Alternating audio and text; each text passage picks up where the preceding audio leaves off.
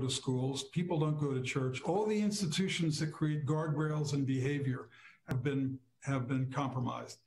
And so this is a problem we're going to have to deal with under these new terms. I personally think that the courts have been reluctant to retain young people who have gun charges. Young people, by the way, you're 25, you're still a young person. It's not like you're not a super adult, you're still fairly young. And nobody wants to, in this environment, no one wants to put people in prison where there's a reputation for COVID and everything else. And so we think, it's our experience that people who shouldn't be back out on the streets are back again. When you talk about the gang, Velda talked about gangs, it's what happens. Somebody who's part of a gang goes in, gets let out, they go right back and commit crimes again. We had someone a week ago who posted bail, came out and got shot himself 2 hours later. I mean, so we have to wrap it up. Yeah, we just have to start understanding what the nature of the problem is if we're going to solve it. Okay. Justen? Thank you. When we think about the problems that we're facing, there's a number of approaches that we need to take. One is there are a number of faith-based organizations that are in high poverty and high crime areas. We're going to have to start working with them. I remember the Bethany Church on 27th West used to have homework in a sandwich. I volunteered there. I remember Bethany and me had the Sons of Allen's had the Thursday Club. These types of programs we will have to partner with our faith-based communities and ensure that they are helping uplift our communities. Also, while on council, I created a diversity plan. The diversity plan was for any contractor that received a contract from the city of Wilmington, that they created a plan on how they would have local hiring to ensure that residents had an opportunity to work. I would also create a criminal justice advisory council that will look at the larger scope of what's going on as it pertains to violence in our community. And also, our police department has to reflect the communities in which they represent. So when we think about that, we have to ensure that diversity is at the forefront and at the helm of what's going on and everything that we do. But we want to make sure that as we move forward in what is taking place, that we are having a concerted effort from any number of things, because again, our city departments, again, have to remember they're not working in concert to the level they should to ensure that the proper things are taking place, even down into when businesses come to get license and inspection and things of that nature. There's contracts from the fire marshal's office. So if there's infighting within our own departments, how can we do anything to clean up in the streets? Thank you. Thank you.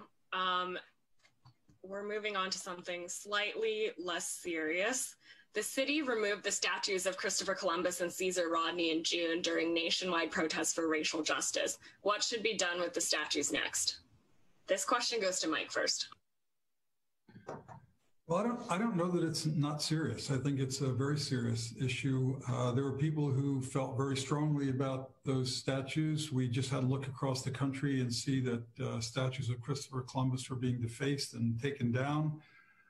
There were hard feelings. I think we haven't figured out the way we're going to deal with our founding fathers. We don't know where the line is. Is it the Civil War or before?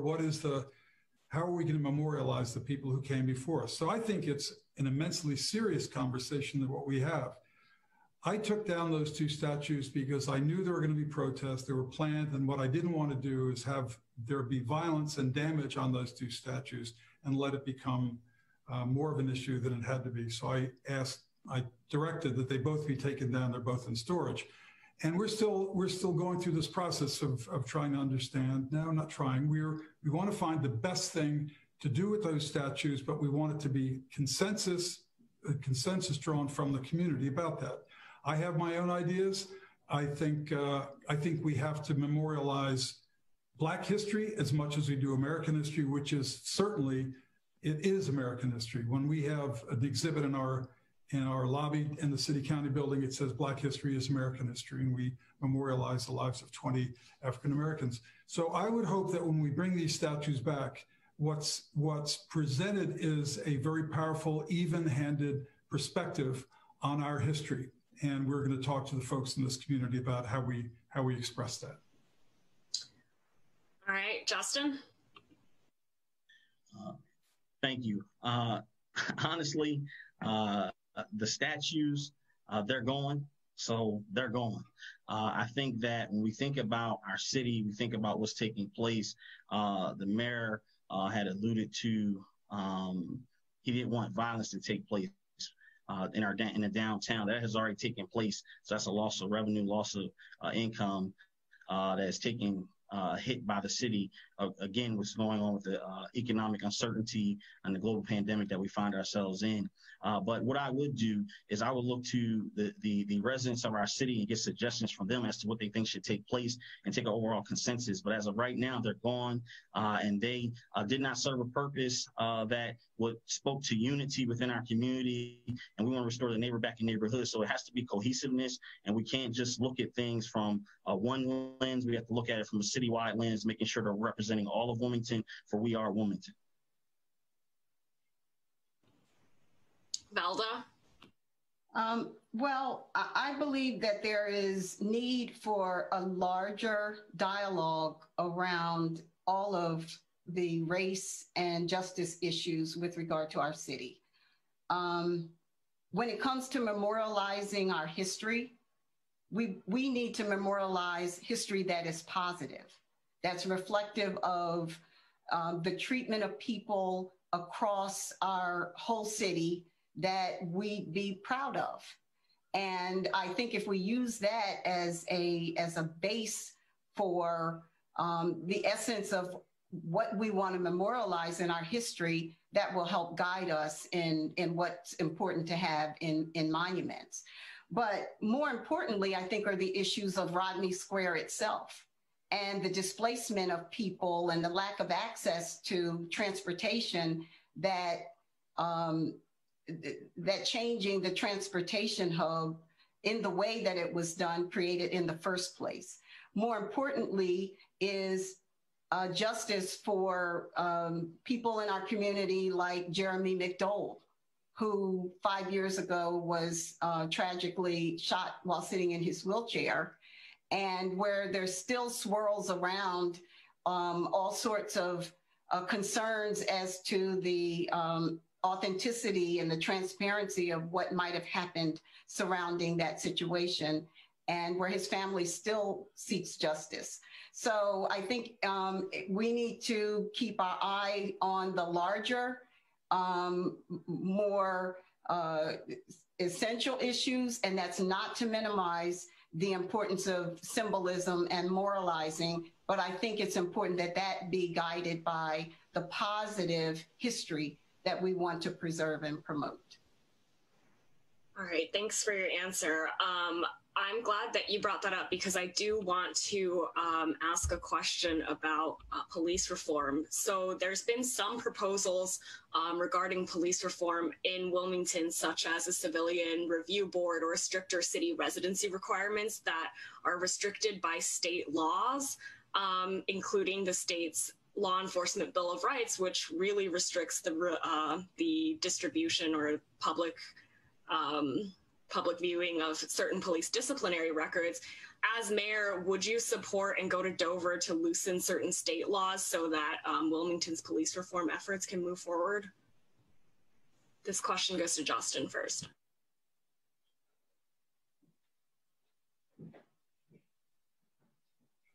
I believe that we have to, again, as mayor, advocate for the city. We have to ensure that if we're going to restore the public trust, they must know that no one is above the law, that we all must respect the law. And in doing so, there are a number of things that have to change, and we will advocate to make sure that we're representing all of Wilmington, not just the police, but we have to represent our community and make sure that our neighborhoods feel safe as a result of everything that is taking place and restore the public trust. That's part of what the body cameras were for, to ensure that there's public trust, continuity with relationships. So we would go to Dover to advocate for some changes to ensure that we can move our city forward and kind of begin the healing process and cultivate as we try to get through and get out of and make sure that civil unrest does not continue to happen. It doesn't, of course, happen here. Velda?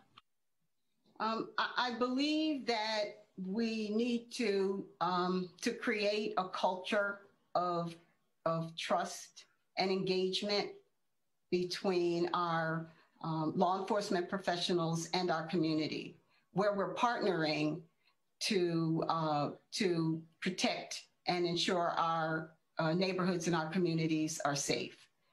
I do believe that we need to relook and revisit with Dover those aspects of the law that don't support and facilitate that. We are in a time where transparency is imperative. And that's good for all of us. It's good for our law enforcement officers, and it's good for the public. And so, yes, I do believe we need to look in its entirety at our Police Bill of Rights. We need to look at the way in which we engage the community. And we need to do all of those things to change the culture and the way in which our community and our public safety professionals engage with one another, so that we work together for the benefit of protecting our citizens and having a safe community in all corners of our city. Mike? So I thought the question is about civilian review. And, you know, as a general proposition, obviously everybody's alluded to this, there are steps you have to take for there to be civilian oversight. I personally think civilian oversight is welcome, but it means it depends on the details. So if you say that a civilian oversight board has the ability to hire and fire, as some people suggest, I would oppose that. If you say that we have access to everybody's personnel files, I would oppose it, because you don't have access to anybody in finance or human resources either. I think that there would be a threshold where those files may very well be accessible. I would say I favor when a police officer leaves one jurisdiction and goes to another one, then those files ought to go with them so that they understand what kind of problems he had in the past, because nothing is worse than finding out that you hired somebody who's got a problem, but that everybody knew he had a problem before it and you didn't know about it. So I think these are kind of the devils in the details. Body cams, we're 100% for them, because we believe, as was just said, they support police officers as much as they do the community. But people ought to understand, with limited amounts of money, when we asked members of the public to own body cameras or neighborhood cameras, everybody wanted neighborhood cameras. So that's the message you got loud and clear. Clearly some members of council wanted body cameras, but I'm just telling you, our experience was in the neighborhoods. It was neighborhood cameras is what they wanted, security cameras. All right, thank you. We're going to move on to some questions that were submitted to us by viewers and hopefully residents in Wilmington. This first one, okay, it's a little long.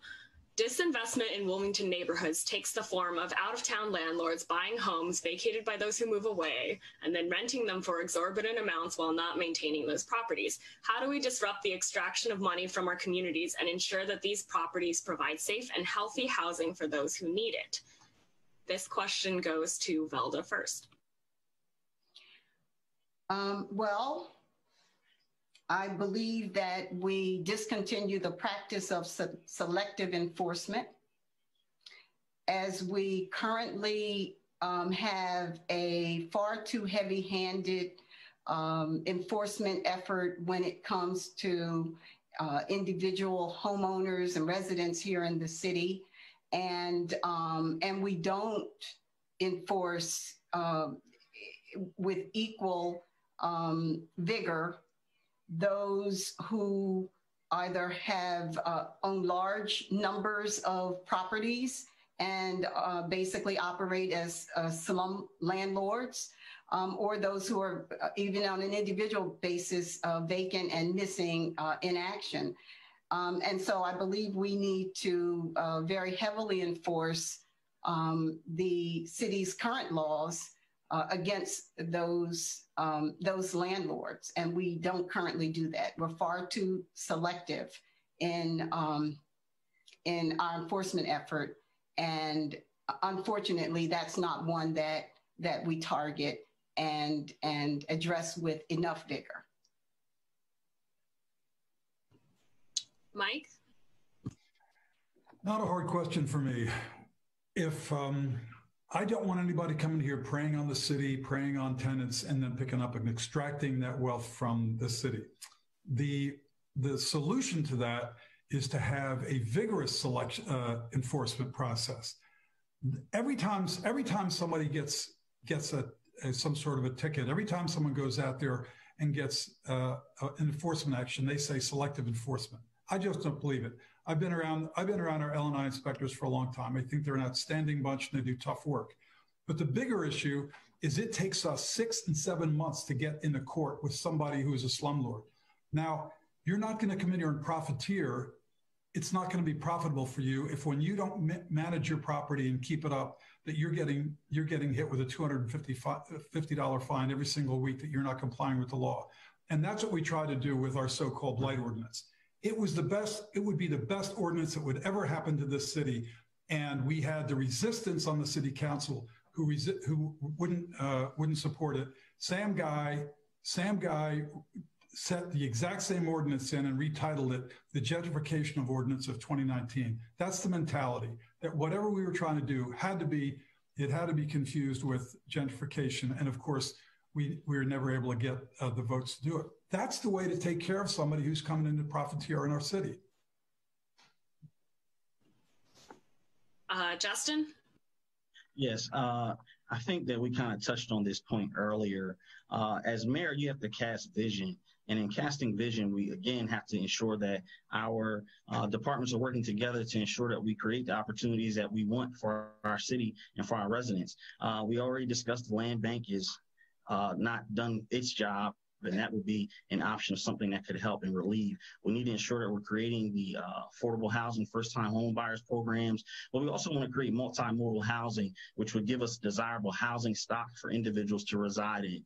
Unfortunately, if this mayor wasn't so concerned about building apartments at the University of Delaware, rather than building up our communities and our neighborhoods, maybe he would probably have a better gauge on what's taking place here in our city. So we want to make sure that we look at that. And then when we think about management, from a management standpoint, fortunately, our treasurer was the chief strategy officer for previous administration, and the management and the poor management of those departments, we had high turnover in the planning, public works, HR, finance, parks and rec, and constituent services. So when we talk about management and making sure that our departments are working cohesively, we have to ensure that we make sure that our departments are doing their job, that we're integrating to move together and move our city forward and create a housing stock that is desirable for the residents of the city of Wilmington. Next question submitted by the public. Given the transient nature of Wilmington's population, what efforts will you pursue to retain and attract young talent to the city? Question goes to Mike first. Listen, cities either grow or they die. So they either develop and grow or they die. You become Chester. And so what we've done is, in recognition of all the jobs we lost, by the way, prior to our being here, we've taken a different tack. The city survives on wage tax. We have a fairly stable property tax base, but it survives on an increasing wage tax. And we get wage tax whether you work here or whether you live here, and it doesn't make any difference.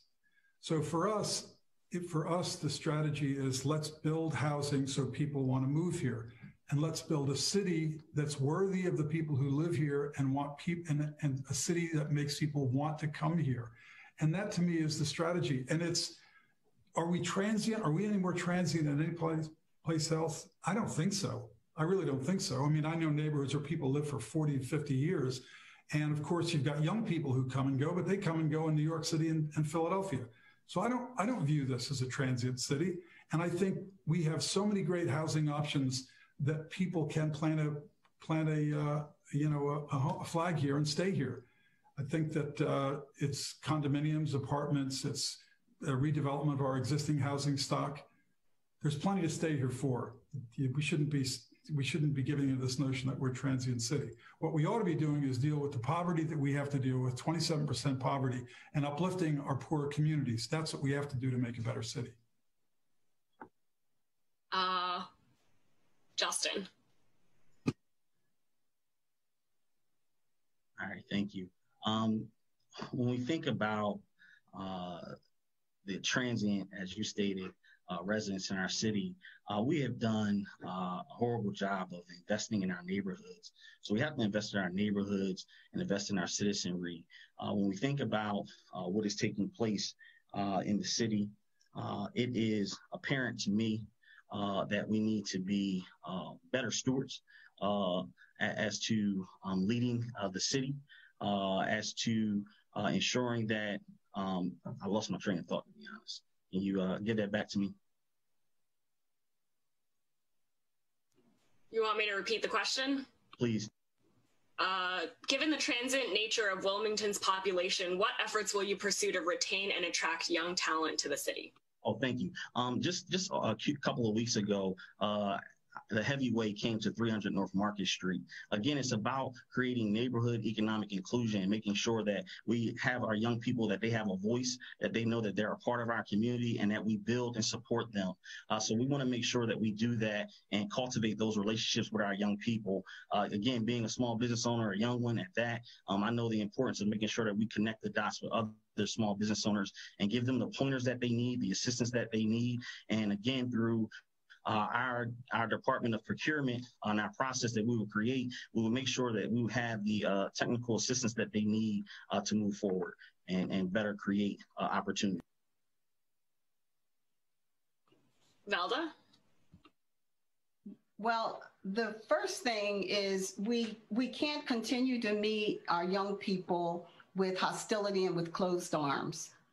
We've got to create an environment and a culture within our city where young people feel a part of this city, where things that they have an interest in, they see an opportunity to bring to life.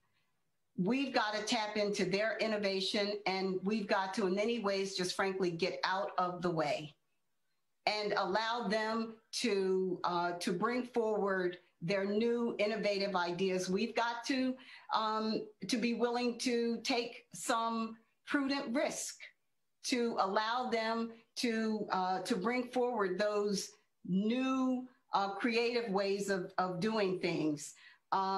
Entertainment, the arts, mixed use development for properties. The homes are going to be our new offices. And so we've got to create a whole new formula for how new businesses are going to be, what they're going to look like. And frankly, young people, I believe, have more of the answer to that question than any of us on this call right now. All right, thank you.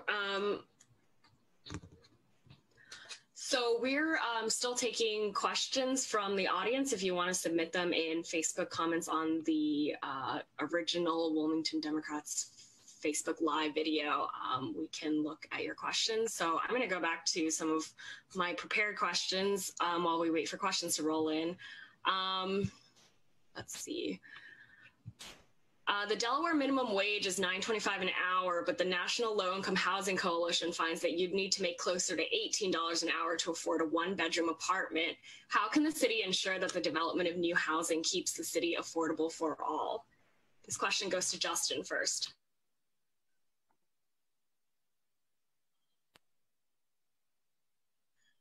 As I stated before, being the mayor, you're an advocate for the entire city of Wilmington. Some of those decisions that you're talking about have to come from a state level, that you would have to create a network, and that you would have to have an open door relationship where you can advocate for the citizens of Wilmington to ensure that those avenues are available to have housing. From a smaller standpoint, as I alluded to earlier about the diversity plan, ensuring that local residents, we have the jobs that are here to assist them. Also, when we think about our departments, we have to ensure that our departments are working together so that we can ensure housing is there and the opportunities are there.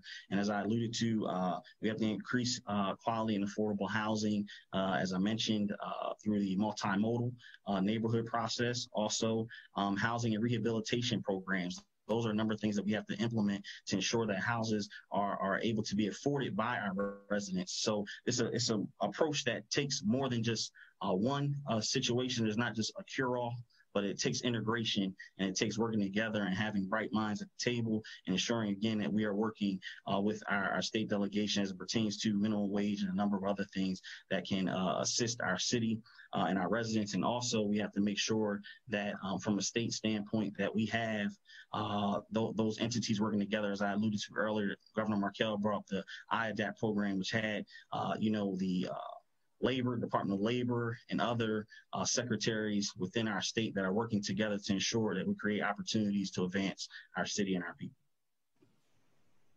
Velda. I believe fundamentally that it is important that that our state adopts a higher minimum wage. We really need people to earn at a level that gives minimally a livable wage. And I would lobby and advocate with Dover to help move the state in that direction. The price of housing is, to a large extent, dependent on supply and demand.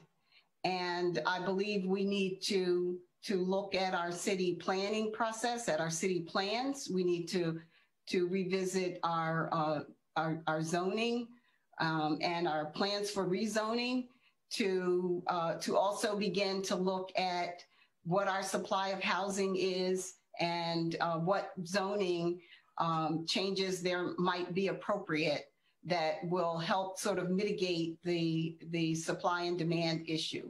The affordability of houses, as we discussed earlier, with the city doing everything that it can to help underwrite and support the creation of quality, affordable housing.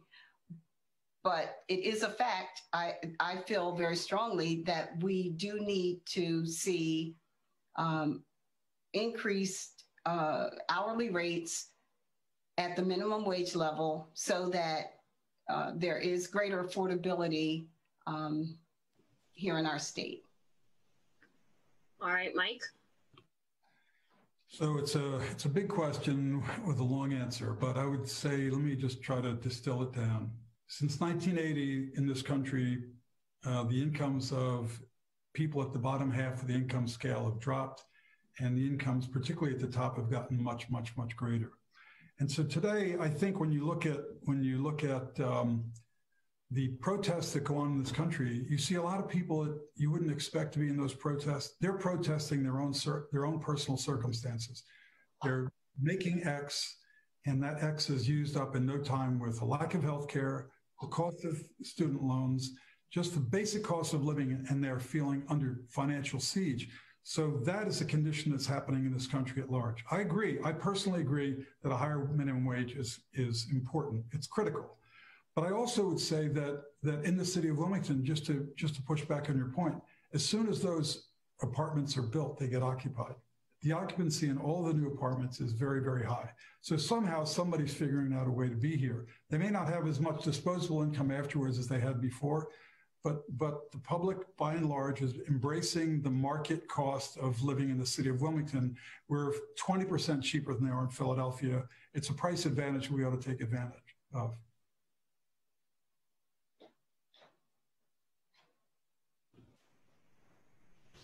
Okay, we have gotten a few questions from the public. This is a good one. What is your take on the number of failing and closed school buildings in the city? What can be done to support our youth and in their education and programming? This question goes to Velda first. Can you repeat it again, please? Sure. What is your take on the number of failing and closed school buildings in the city? What can be done to support our youth in their education and programming? Well, I believe Wilmington as a city should have control over its children's education. We are one of the only major cities in a state in this country that doesn't have its own high school and jurisdiction, local control over the education of its children. And so I believe we really need to work with Dover and restructure the school district system so that our children aren't carved out into 4 different districts, and through which our voice in their education is minimized, so that we are not able to have in place strong advocacy programs within the schools and other initiatives that ensure that they're able to receive the kind of, frankly, education that they're entitled to. With that local control, then we have the ability to address those facilities that are best needed to house our children in, the resources that they need, such as access to technology and laptop computers. To me, it comes down to the city having local control over the education of our very own children. Mike? I thought the question was about what to do with the vacant buildings. Sure. The question is about education in the city, the vacant school buildings, and supporting the youth in their education. Well, we don't have, we're not unique in that regard. There are vacant buildings all over the county, and I think it's a function of a school system that it was designed for X number of kids, and then we have the highest number of charter school students, second highest in the country, and the second highest private school in the country as well. So what's happened is people have left our schools, and we've got all these vacant buildings all over, and frankly, there's no easy answer what to do with a big old empty building, because to repurpose it, which sounds so good, just costs a whole ton of money, and someone's going to have to pay for that. You know, I think what we want to be doing is rethinking education from top to bottom. I really do. I mean, and as hard as that is, I know politically it's really difficult, but I have to tell you, any system where you have to ask the taxpayer whether they want a tax increase is never going to work. Any school system where you take kids from this side of the city, this side of the county, and bust them on the other side of the county is just not going to work. We have 5% of some of our kids, so 5% of our kids can do math and grade in some of our high schools. There is no way to defend that system. So, you know, I am just a big advocate for change, which is why I'm on the Reading Consortium, which is why I attend all the meetings, which no mayor ever has done, because I believe that education is the key to the transformation of our city. And I want to see it happen, and I want to be part of that discussion. Justen. Yes, I think it's important to know, while on council, when the state was considering lowering the dropout age, we championed legislation to ensure that we didn't lower the age for dropouts. I think it's important to note that these schools that are here, that are vacant, we need to ensure that we are bringing back trade schools. We're bringing back other avenues of learning, other avenues of prosperity for our children. We have schools that are vacant. As the mayor, we will bring the school districts together to figure out how we can better serve our children. We do need oversight over what's taking place. And so we need to make sure that education is at the forefront. When we think about the vacant schools, that's prime time for those facilities to be open. Some of them are in areas that lack facilities and community centers. So it's time to, again, use those facilities to ensure that we are uplifting our communities and creating opportunities for them. And so we want to make sure that as mayor of the city of Wilmington, we have to advocate for education. Again, we don't have a direct tie-in, and that's not an answer or easy way out to say, hey, we don't have oversight in it, but we have to make sure that we're advocating, making sure that we're using every resource possible to again, that speaks to blight. Next thing you know, they'll be breaking into schools and things will be happening. So we have to make sure that we're repurposing, working with these school districts to ensure that we are uplifting our communities and creating avenues of positive enrichment and reinforcement for our young people in the city of Wilmington.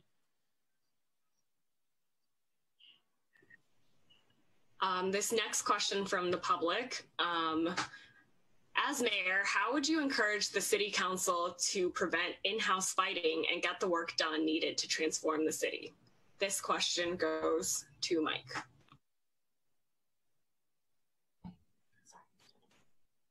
Okay. I said, that's an easy one. Just have an election and get rid of some of the people that just live for chaos. It's not, there's no systemic way you do this. You just got individuals. We have people on council who call the president of city council a slave, who uses the worst racial epithet to another black member of council. There's no system that's going to change that. I mean, this is an unruly crowd. They're not serious about anything. They exist to disrupt. And it's a shame because we've got some very dedicated people trying to do the right thing. But we've got almost a half dozen people over there who just are not very serious about what they're doing. And frankly, there's no way to deal with them. They don't want to work with me. They've opposed virtually everything that we try to get done. And I wish there were an easy way. If there was a formula, I'd certainly use it. But as I said, they want to be against something, not for something. Justen? When we think about what's going on on Wilmington City Council, having served there, I think that the council, they are frustrated because they hear firsthand from the communities all the issues, the ills, and the problems that they're facing. And when you have an administration that does not ensure that they're reaching out for cohesiveness to all areas of our neighborhoods, if they're not reaching out across the aisle to ensure that we're cultivating relationships, then you have the problems that we have. I think that if the city of Wilmington and their representatives feel as though they have a mayor that is actually hearing from them, working with them, and not placing retribution against them in their neighborhoods, as we know that July, again, was one of the most violent times in our city. And we're told that sometimes the mayor's office, they will hold back resources from various districts because if you didn't vote for an initiative that they have or you're not playing nice with them, then they hold back. So we can't allow our citizens to suffer as a result of our systemic fighting and our personal cynical issues. So we have to rise above that. We have to ensure that we're giving a fair chance to all residents in the city of Wilmington, and we have to work together. And at the end of the day, that's what it takes. That's why we're able to pass legislation while on council, because sometimes I needed 6 more votes, sometimes you needed 8 more, but you have to work together and have the heart of the community, have the soul of the community. And being from here, it makes a difference sometimes because you value it just a little differently. And when you actually see what's going on because you're in the neighborhoods, then you feel a little differently too. Velda? So I've been here for the last 4 years as part of this city government. I've been present. I haven't been missing in action. And I believe what we need to do is have our government in all respects behave as the democracy that it's intended to be. I believe we need all members who are elected to office by the public to be respected for the offices that they've been elected to. I believe there needs to be honor around the roles that each elected officer has been entrusted with. And I believe it is then left up to the public to decide if they are pleased with what their individual elected officials are doing. And they speak their voice with their vote. So I encourage the empowerment of the public, using their vote, their strongest voice, which is their vote, to hold each member, whether it's city council or the executive branch, the mayor, or any other elected officers, to hold them accountable for doing the job to their liking and to cast their vote accordingly. Thank you. I don't want to take up too much time, but Justen made a pretty serious allegation that the mayor's office withholds funds from certain city districts. So I just want to give Mike 30 seconds to respond to that. That's as vacuous a statement as anybody else has made all night. They just, these allegations are simply ridiculous. This idea that we would hold up funds for a district because somebody didn't vote for me? It's just ridiculous. And if you're going to make that allegation, you ought to be specific about it so at least I can respond to it. Vash Turner doesn't vote for anything, and we've spent more money in West Center City than any place else in the city. So that argument doesn't hold water.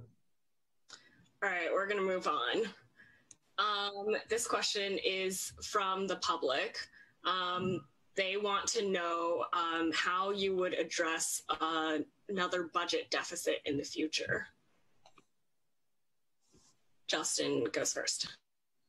Okay, when we're talking about the budget, we have to take an overarching look, and we have to take a conservative approach. For the next 2 years to get out of this pandemic, we'll have requirements from the city departments and identify areas to reduce our budget by 5%. We will review all one-year contracts that are up for renewal and make sure that those one-year contracts are absolutely needed. We will limit the outside training. Also, the 311 system just came into play. The $600,000 was used for it. I believe there's additional $200,000 is added to this year's budget. We have to bring some services in-house and stop outsourcing a lot of our dollars. We want to also look at the annexation. We also would create an amnesty program. There's a lot of indebtedness owed to the city. So if we could create an amnesty program to bring some of those dollars in immediately to help offset what is going on. Also, we have to look at overtime and how we can focus on minimizing the overtime that takes place in our city. And then, unfortunately, because of all the things that have taken place with some of the outsourcing, there have been jobs lost as a result. People are bumping union jobs and other things like that. And then also you take about property tax. The mayor said there was no property tax increase. The water was increased for the city residents, was not done for those that sublease water from the city. There was a 7% property tax increase when he came into office, and the water was 5%. So we have to look at everything with a conservative look and make sure we approach these things prudently. Velda?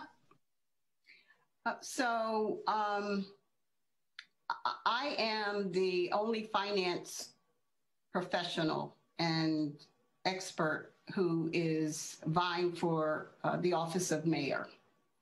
I have a track record of managing budgets, of identifying operating inefficiencies, and saving significant sums of money in city government. And so I will review all aspects of our city's operation, much in the way I did when I came on board to assist Mayor Jim Sills when the city had 4 consecutive years of deficit spending. And in the 18 months I was on loan to the city from the DuPont company, guided the city through to a $1.3 million surplus by finding $5.1 million in savings. Likewise, my experience as state treasurer, when I guided the state treasury through the most significant financial crisis since the Great Depression in the 2008 recession. And so those experiences I will bring into the mayor's office to develop and establish a budget that allows us to reduce costs, be as efficient as we possibly can, and to manage through what is going to be an economic challenge for this city post-COVID-19 pandemic.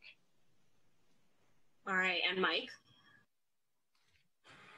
So let's talk about budgets. I think I'm the first mayor to ever do 5-year budgeting, so that we came in office, we looked at our budget. We had, right out of the box, we had a $55 million 5-year budget deficit that we were staring, and we made very difficult decisions. And it's easy in this context to say, here's what I would do. I'll cut 5%. Wait till you find out who has to be fired when you cut 5%. And by the way, there have been no jobs lost at all in all the years I'm here. There has been no bumping as a result of jobs lost. Not one time, Justen, so I don't know where you got that information. But we do a 5-year budget, and we made tough decisions. We didn't fill positions for firefighters, which to this date has been a vexing problem in our city. But it was a difficult decision, but it was worth $2 million when we had to dig ourselves out of a major hole. Velda talks about all the money she saves as treasurer. Here's the truth.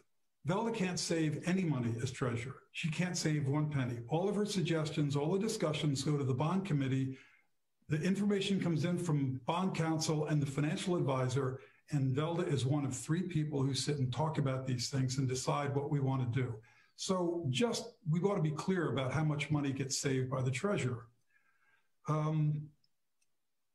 The budgeting, leaving from here, we're going to have to make some difficult decisions because there's no question about that. Coming out the other side of the budget, I think we're going to have some problems, but you ought to be counting on someone who's willing to make a tough decision. Thank you.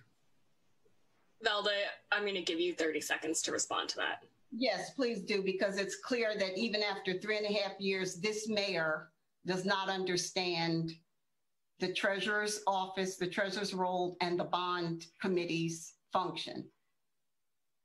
The bond committee's function is very limited, and it is limited to only a very specific structuring of bond deals. The ideas that come to that bond committee have come out of my office. The understanding the markets, the monitoring the opportunity, the seeing the opportunity to refinance and refund that currently has on the table a $7 million savings to refund and refinance existing bonds that the mayor and Bud Friel have not brought to the bond committee for us to realize that could have been in the taxpayers' hands in the bank since May of this year. Those come out of the treasurer's office and out of our work. Can you wrap it up soon? Yes. So again, it's clear that the mayor doesn't understand because otherwise he would recognize that savings that come from the refinancing of bonds, as just one example, come as a result of the work of my office identifying that opportunity. Okay, we're going to have to wrap it up, and we're also going to move on because this is not Delaware Chancery Court, and I realize that's a joke that only I find funny, but I couldn't resist telling it. One more question from the public. The arts are suffering a lot right now during the pandemic. How will arts play a role in the development of Wilmington? This question goes to Velda. I believe the arts have played an important role in our city. And frankly, I believe that it will play an increasingly important role, and it should. The arts is a source of creativity and pride that we have not tapped and allowed to flourish within the city. A lot of the roots and the history of this city was born out of the arts. The east side of our city had some of the greatest performing artists and visual artists this country has ever seen. And once upon a time, that was celebrated in a way that we just haven't of late. We have young, flourishing artists who are thriving and hungry for ways to bring that art to life. And this administration has not created an environment that is welcoming and inviting to all the varieties of art and art expression. And so I believe that it's an important aspect of bringing pride back to our city, to really enriching our neighborhoods. And I'm going to be very excited under a Jones-Potter administration to facilitate that happening. Mike? Well, I've been a supporter of the arts since my time as executive director of the Riverfront, when we brought the Delaware Center for Contemporary Arts down there, which became the Contemporary. We're big supporters of DCAD and the great work that they do. We are staunch supporters of of Opera Delaware and the Grand, because we don't believe that you can be a real live city if you don't have a vibrant arts program. The other day, I went out to the former stables down near Clifford Brown Walk, and we're putting together an art program out there that will be the envy of everybody within miles. It's simply beautiful. And the number of kids that did the creative things that Velda was describing a moment ago is happening right here in our city in a beautiful reconstruction of these old stables right next to the Wilmington Bike Project as well. So we are committed to the arts. We believe that cities can't be real live grown-up cities unless you've got a vibrant art program. And we want to do everything we can to incentivize kids to express themselves. We have murals that we're doing. We've got a mural being developed on the side of the city county building. We did that beautiful African art right across the top of Spencer Plaza. We want the city to be vibrant. We want it to look like real people live here. Thank you. Justen.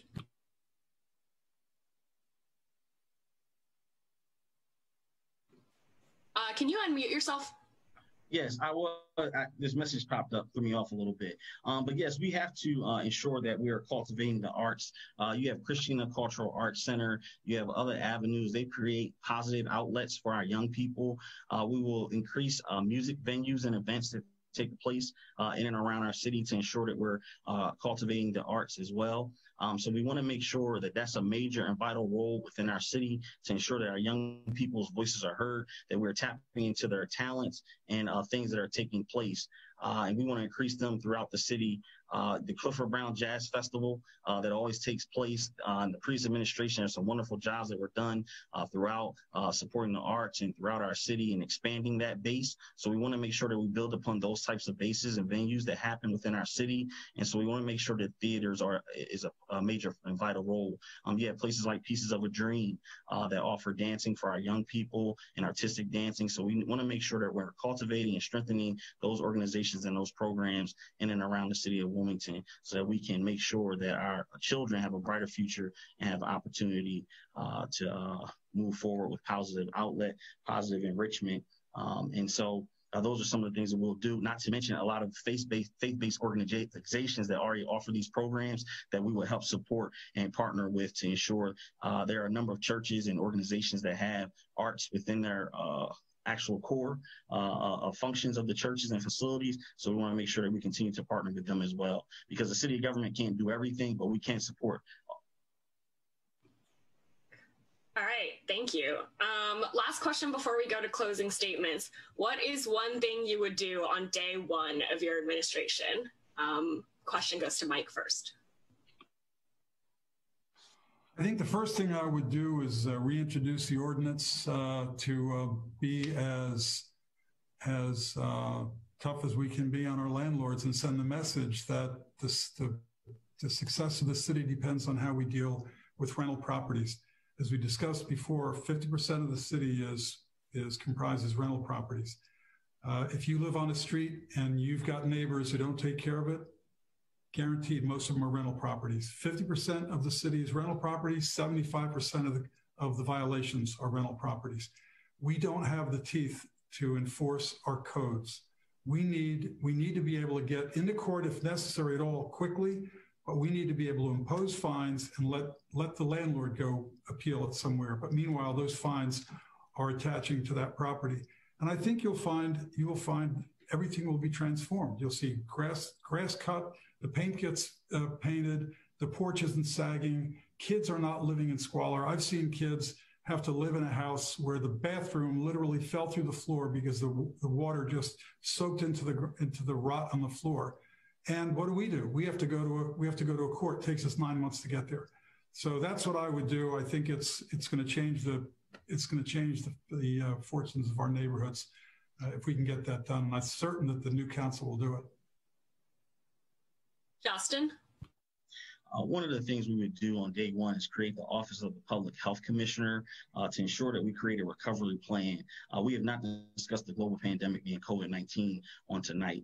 This administration has done a poor job just lending itself to the county and the state to lead us and create testing sites and not taking the realms and leadership on this issue. So we have to ensure that we're also looking to the CDC and all their recommendations for testing and tracing to ensure that we're strengthening our city and getting out of this global pandemic.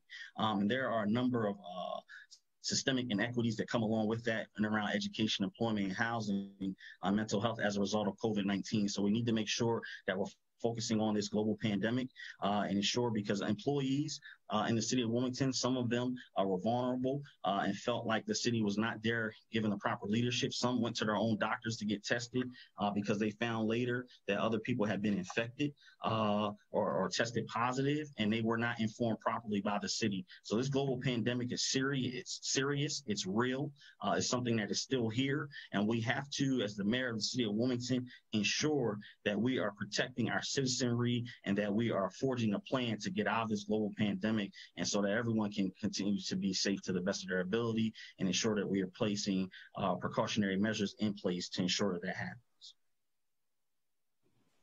Velda. So there are two things that I would do on day one. We cannot rest as long as we have children dying in the street in this city. And so the very first thing I would do would be to pull together a commission of folks to begin to address the issue of group gun violence here in this city. There is nothing more critical than the loss of life in this city, especially among our young people and our children.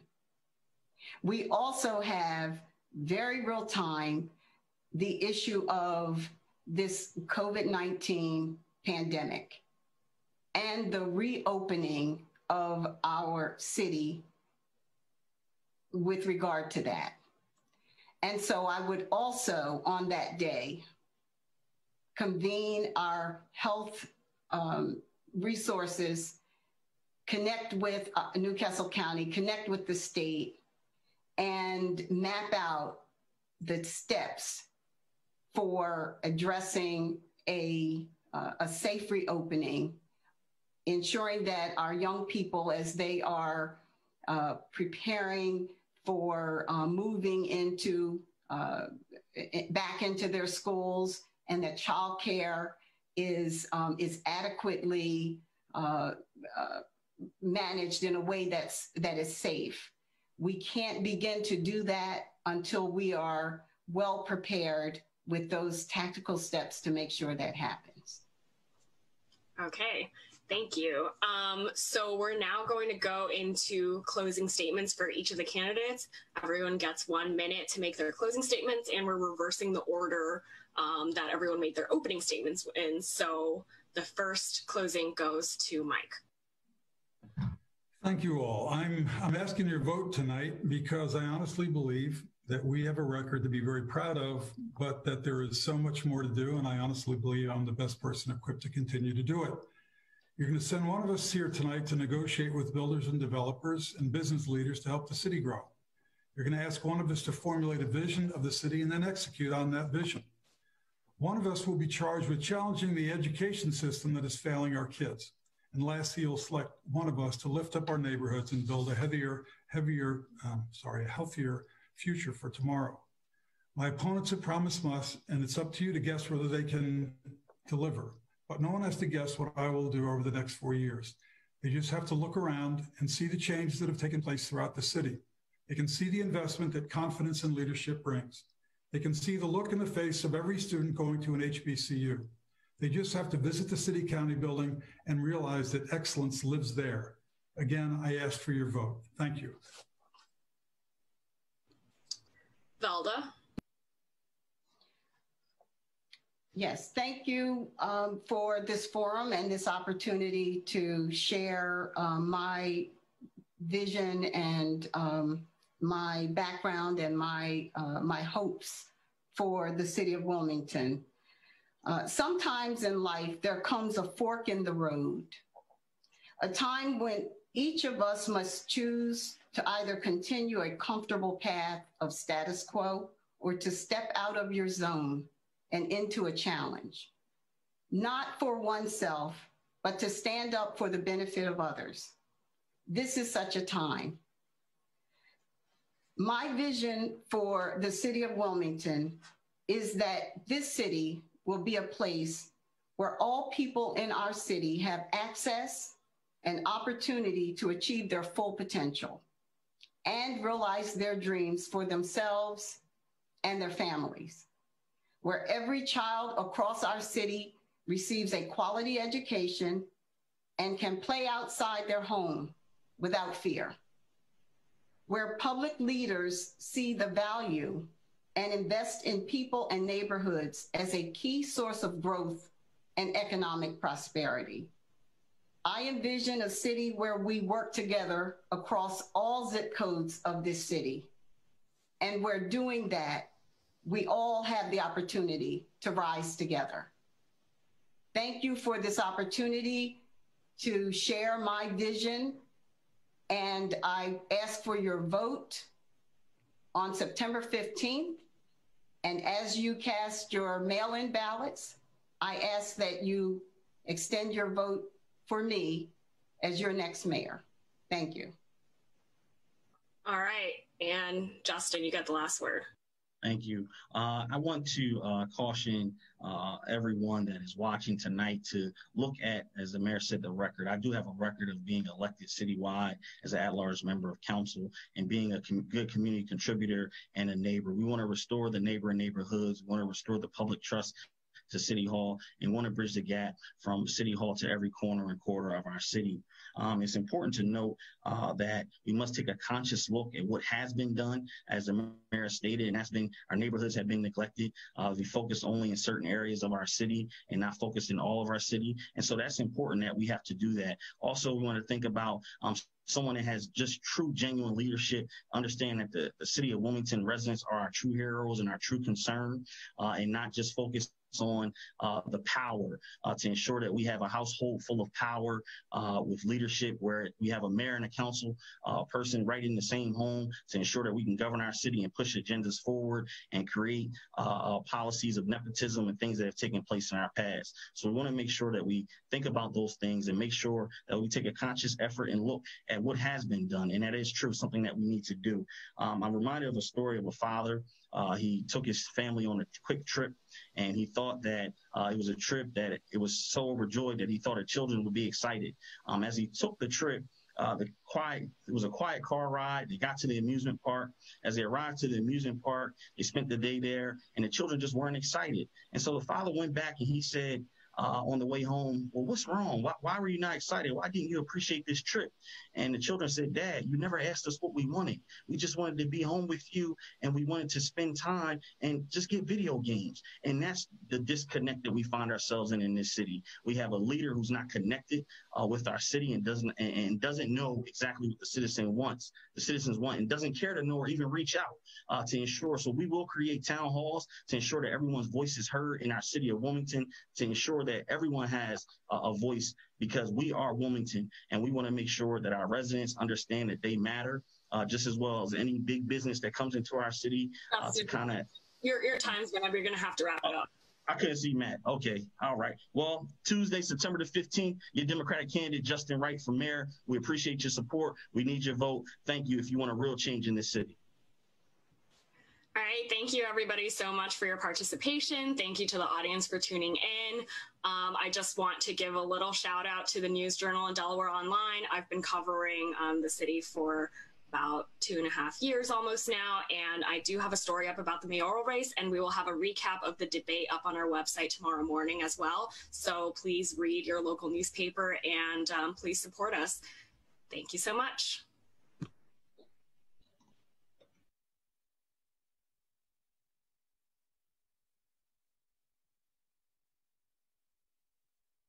Town Hall.